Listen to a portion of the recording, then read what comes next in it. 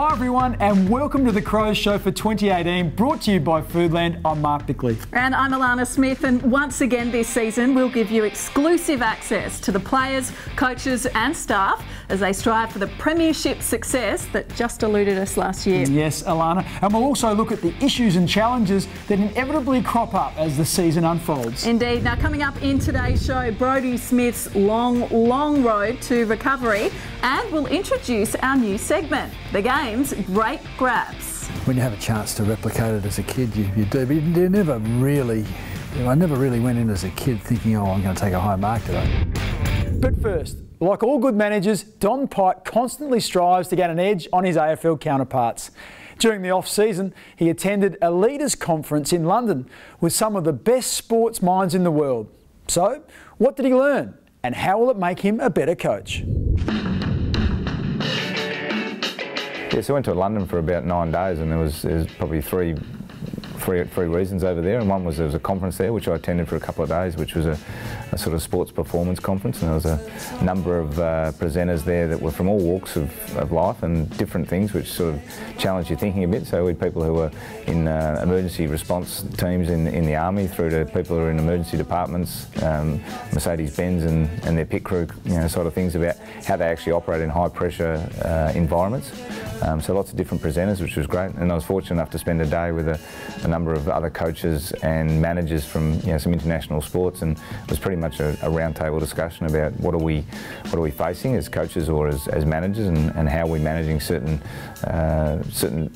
trends within games. Well, and then at the end of it, I spent some time with Eddie Jones and UK Rugby ahead of their game against Argentina at Twickenham, which was a wonderful experience to go and see 80,000 Englishmen pack into Twickenham and take on the Argentinians. Yeah, well, I got to see when I landed, basically the day we landed, it was Chelsea versus Man United at Stamford Bridge, so went and watched that, and it was interesting to see the players, and having not really watched too much soccer live, it was, especially at that level, you see the quality of them, their ball take, their positioning, the way they structured the ground. But I was probably pleasantly surprised with how big they were. Some of the strikers are seriously big men, and once they got out there, it was good to watch.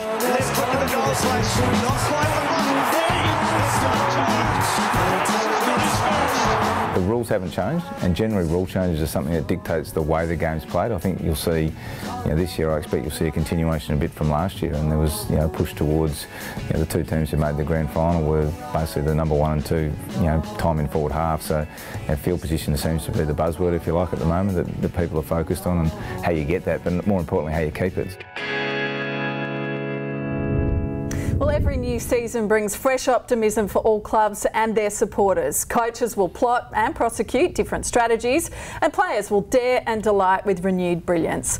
And Mark, the game, it's constantly evolving. What sort of changes are you expecting to see this season? Well, generally every year teams look at what the premiership side did, and Richmond last year, they had a quite unique forward half. One key forward in Jack Revolt, and then 5 smaller forwards that just were really high pressure and created turnovers in their front half from where they scored. So I'd expect many teams to try that. Now, Adelaide is slightly different. Adelaide had huge success with a number of key tall forwards. So I'm not expecting Adelaide to go down that path, but other teams will try the Richmond style. Well, just further to that, Mark, speaking of the Crows lineup, obviously a few changes in the off-season. How do you view them? Yeah, look, I think the defence is going to be the major one for Adelaide. They lose Jake Lever, of course, but Brodie Smith does leave a big hole. I think they can cover Lever with a number of players moving through there, but Smith's run and carry and his penetration with his kick is going to be more difficult. How do they do that? I think it's going to come down to a combination of players.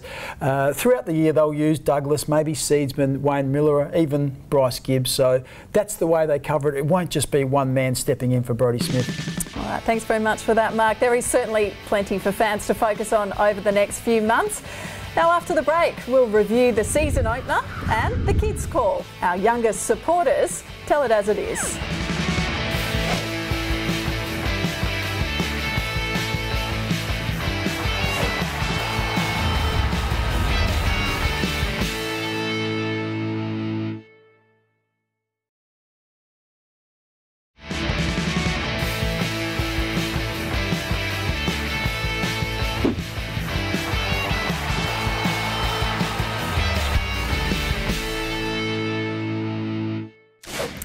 Well, in 2018, we'll continue to revisit some of football's memorable moments, but we'll do so by recalling the great grabs that are a highlight of the game we love. This new segment, brought to you by Flight Centre, is known as High Flyers, and who better to feature first up than Graham Corns. Of all his aerial feats, he best remembers his mark and goal after the siren against Norwood in 1977. Avery puts it in towards full forward again. Players set themselves. Oh, what a magnificent mark! There was no time left on the clock, so there was a fair chance he was going to put the ball in the goal square, so I just ran down, ball sat up, just had to go for it, and somehow it stuck, and then the siren went. The siren's gone! The siren has gone! Corns with the opportunity from 15 metres out to win the game. And then you still had to kick the goal, but you're looking at this Norwood grandstand at the southern end and all the cheer squad behind but the kick went straight and we won the game, and it was a really exciting moment, to be quite frank. What a magnificent, sensational finish! Look, in that day and age, players weren't that expressive after they kicked goals. You sort of kick the goal and you get on with it. But that was so exciting. The players came from everywhere, and the crowd came from everywhere, so it was just the euphoria of winning a game against a great opponent on their home ground. I think every footballer dreams of marking on the siren and kicking a goal to win the game for the team, and it doesn't really happen to a lot of players. Every kid does dream of kicking a goal after the siren, and every footballer does too, but at the time it was just euphoric. Yeah. No, it was a great moment. Glenelg finished up winning that day by 3 points. Well, we're used to club funny man Brodie Smith getting a laugh at his teammates' expense. This year, instead of grilling other players, we'll let him tackle some of the club's younger supporters. We know kids can be brutally honest, so let's find out in our Junior Jam segment, brought to you by Thomas Farms. Welcome to Junior Jam, brought to you by Thomas Farms. Last year I interviewed my teammates. This year I'll be interviewing some of our youngest members. This week we've got Archie. Welcome, Archie. Hello, I'm Archie. Who's your favourite player? My favourite player is Eddie Betts, sorry, Brodie. Yeah, that's okay. I'm used to that, that's all right. Our forwards or defenders caller. I think I've got a feeling if Eddie Betts is your favourite player. Yeah, forwards. Forwards? Yeah. And why? They kick the goals. Yeah, but we stop them. Yeah, but we kick them. What's the best thing about being a kid? We get more advantages with our choice of food. How so? Well, our parents just ask what we want for lunch and they make it for you? Yeah. Yeah. Today I had waffles in my lunchbox, so. I've got that too, it's called Uber Eats. If you could take any animal from the zoo, what animal would it be and how would you catch it? It would be a hippo. And I'd catch it using a net. It's a big net. It's a big net, and it would have to be made out of metal because they are extremely heavy. If you're invisible for a day, what would you do? Next. Oh, wow. If you could take one player from an opposition team to come to the Crows, who would it be? I don't even know. Patrick Dangerfield again. He needs to come back. Thanks for joining us, Archie. That was very good. You stumped me first up. Well done. Thank you. Well, to sign up as a Crows Junior member and receive all the great benefits, head to 19thman.com.au. After the break, we'll catch up again with Smithers, this time to hear about his rehab and learn how this young man salvaged his football career.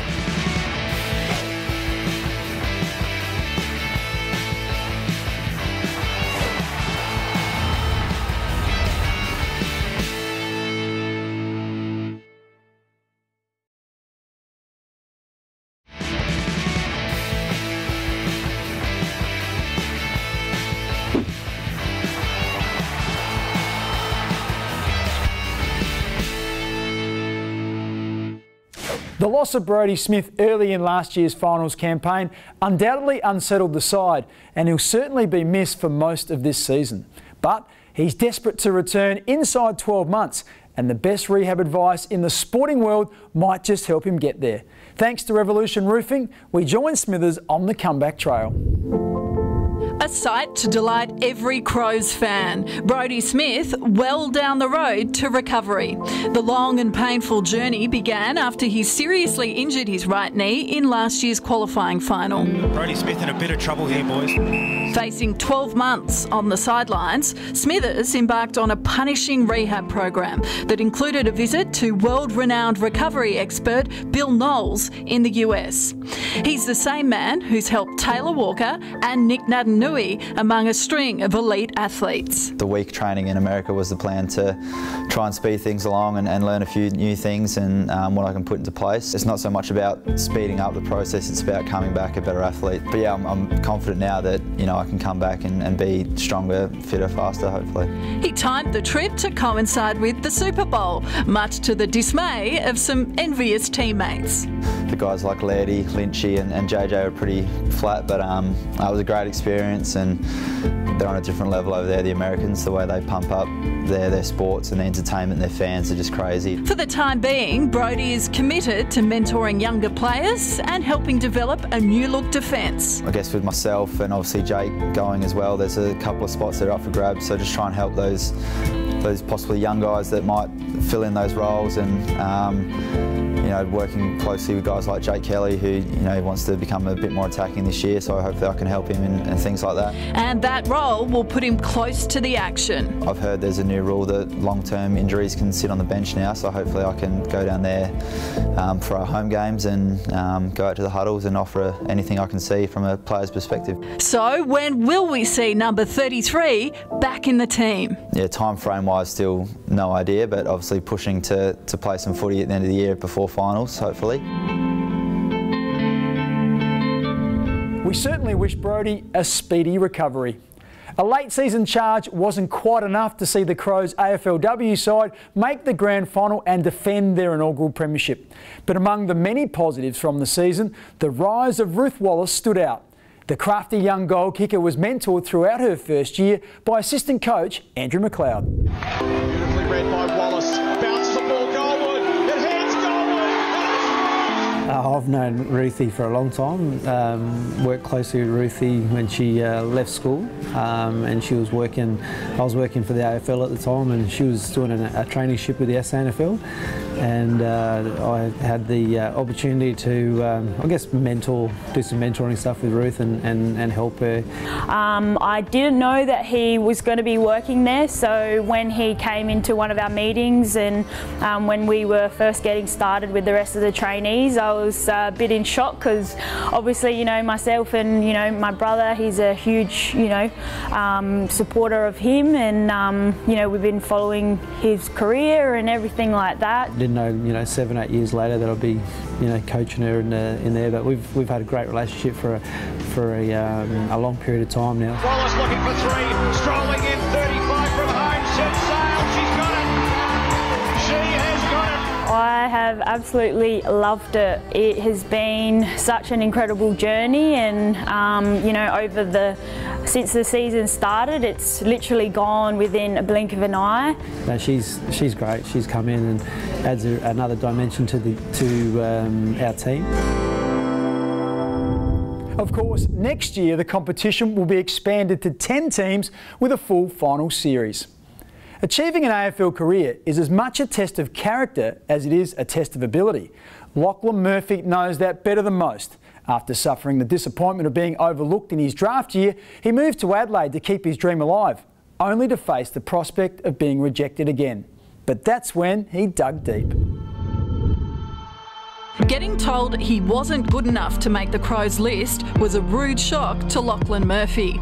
After a solid 2017 in the SANFL and 6 weeks before the draft, Lachlan was given the confronting truth by recruiting manager Hamish Ogilvie. We'll give you a 5% chance, no more. Come back fitter, come back stronger, and come back with a professional mindset and prove to us that you can do that. Determined to prove his critics wrong, Lachlan trained every day, losing 2 kilos and smashing his personal best times. In a few desperate weeks, he turned his career around and made the rookie list. Hello, Loch. Congratulations. Thank you very much. nice, mate. Sometimes 5% chances come off. Incredible, mate. I can't believe it. Well, it's surreal. It gives you a start and a chance to compete against the other boys on the same playing field now. For Hamish Ogilvie, it was vindication for inviting Lachlan to come to Adelaide from Melbourne after he was overlooked in the 2016 national draft. The 18-year-old grabbed his chance. I understood that almost no one else that missed out on the draft had this opportunity to be able to not just work at the club, but have access to the facilities and still being able to use the older mentors around the club. Only a few days ago, he knew selectors were watching. Just doing whatever I possibly can to, put my hand up, and that could be round 1, it could be round 20, could be anywhere in between. So I'll do anything I can to make that dream a reality. His draft day pledge, just what the club wanted to hear. Worked hard to get here, but it's just a start now. Good. Just a start. I won't let you down. Lachlan is the first player to be drafted from the Crows development squad. Let's hope he has a good year. After the break, we ask the fans to pick a player and we look for our face in the crowd.